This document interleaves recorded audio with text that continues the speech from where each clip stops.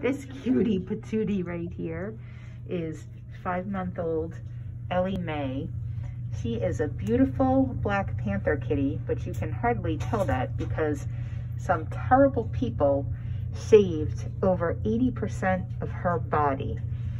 And when she was found, she went rushing into a business to get away from the people who had done this terrible thing to her. But despite what she's been through, she's super, super sweet. She's very, very friendly. She likes people. And look at her adorable little face.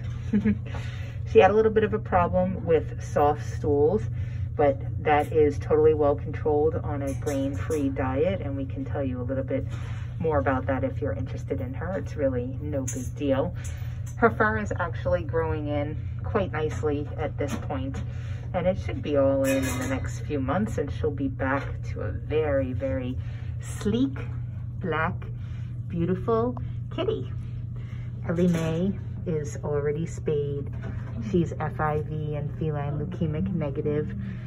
She's up to date on all of her shots.